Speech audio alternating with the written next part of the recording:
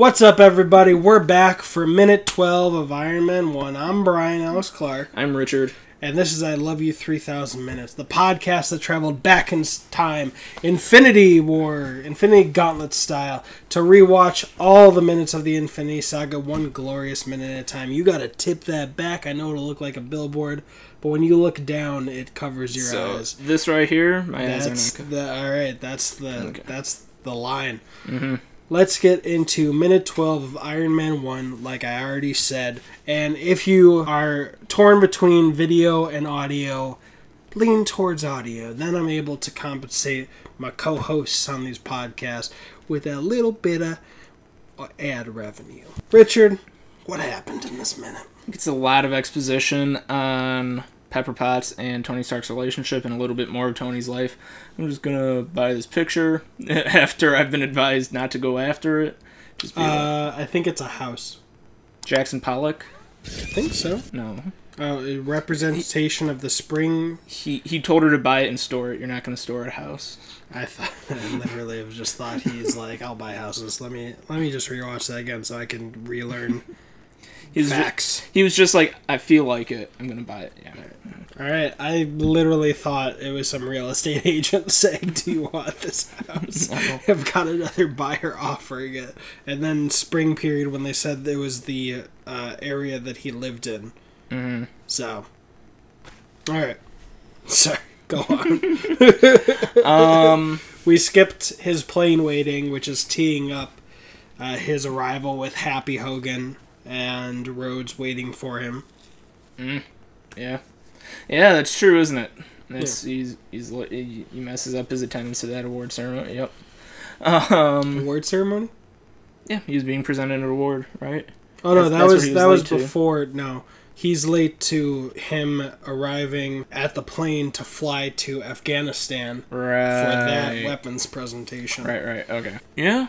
So I had that. To me, it was a lot of exposition, but I mean, we should probably summarize a lot of informing in their relationship, how he's rich and kind of doesn't respect the things that he buys. He does a lot of stuff that we can't do. Mm-hmm. We can't just say, I want to buy this thing and not ever see it. And actually, it'll be funny, in the second one, he donates his entire art collection to the Boy Scouts of America as a tax write-off. The MIT commencement, they're haranguing him.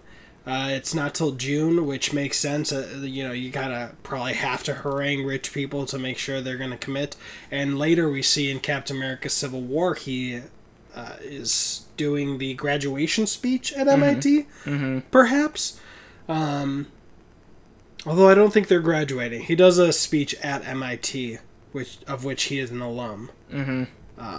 So that gets paid off later. It's funny how much the Russos just must rewatch these films. It's like, you know what? That's an interesting idea for a scene. And Marcus and McFeely. What does it mean to harangue someone again? Like, kind of bug them. Like, hey, so you said you might want to do that? Do you want to do it? But they have to keep asking, because obviously he's not giving a definitive yes or no. Alright, so and the final thing is, he can tell that she's rushing him. There's something different. We haven't seen an example of her not rushing him, but him saying, why are you rushing me? I don't like this. He's picking up on something different. And he's not as caring a boss to know it's her birthday, but he can tell when something's different about her.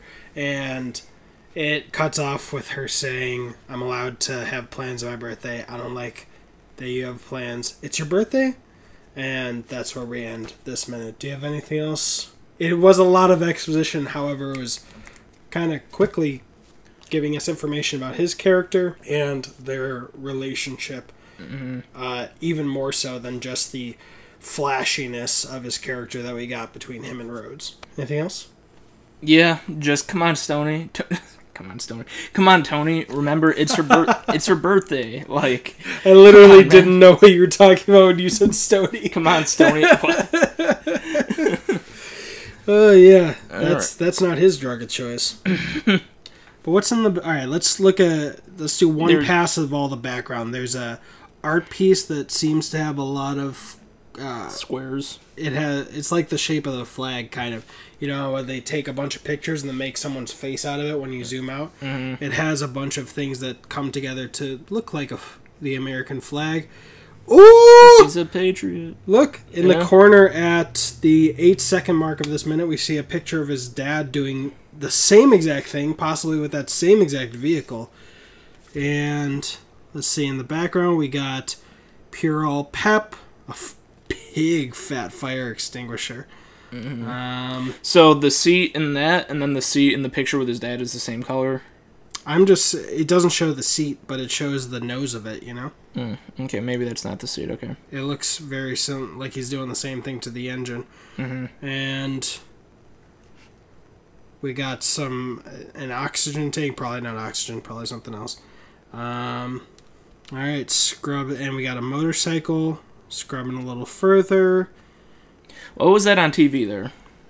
Can you make that out? It seems like it's just paused, right? I guess. Reminded me of the villain from the second Iron Man. What's his name? Whiplash? No, third Iron Man. The Mandarin? Yeah, reminds me of the Mandarin a little bit. How so? It's like that little squiggly is the beard, that bottom part, and then the dark eyes. I don't know. I thought that was a face there, but I could be wrong. Gotcha. It might be nothing. Well, we see the art piece that he replaces in 2 with his Iron Man logo next to that TV. Mm-hmm. His Iron Man art that he gets. And then as we walk through... Is this a video of this? No, this is a screensaver of his dad. As we walk through, let's see, we got a picture of a bunch of cars that might get some heat damage from his repulsors later. That also have the license plates like Stark 1, 2, 3, but we'll see that later. And his workspace, and a little jukebox. Got a little jukebox back there. That makes sense later when he snaps his fingers and he's testing stuff out. And water, Perrier, and I can't tell what's on that bottom shelf. Yeah, Perrier. It looks like there's martini glasses as well. Yeah. So that's what type of libations he wants. For libations for every mood.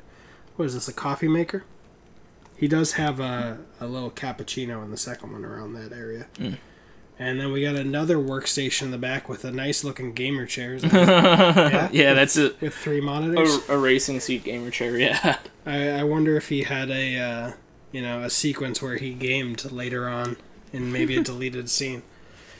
But anything else for minute 12, Richard? No. No, I was basically like, it's exposition. You explained all of the exposition very well. All right. So I'm going to keep posting on Instagram. You should check that out if you want to watch the minutes. And there'll be extra posts around more details if we want to add there. So check out the Instagram. I love you 3,000 minutes. And we'll see you in minute 13. Lucky number 13. I hope I post minute 13 on a Friday. Forgot the outro? I'm Richard. I'm Brian. You've got an army. We've got a podcast.